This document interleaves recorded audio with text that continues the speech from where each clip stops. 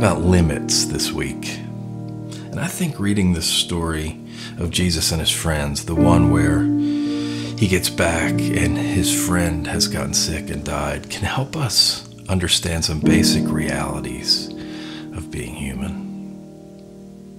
You can't do everything for everybody. You can't be everything for everyone. You can't fix all the hurt. You can't heal all the pain.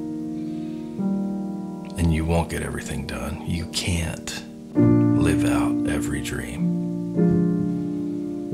And those words, you can't, I can't, are hard and sometimes disappointing.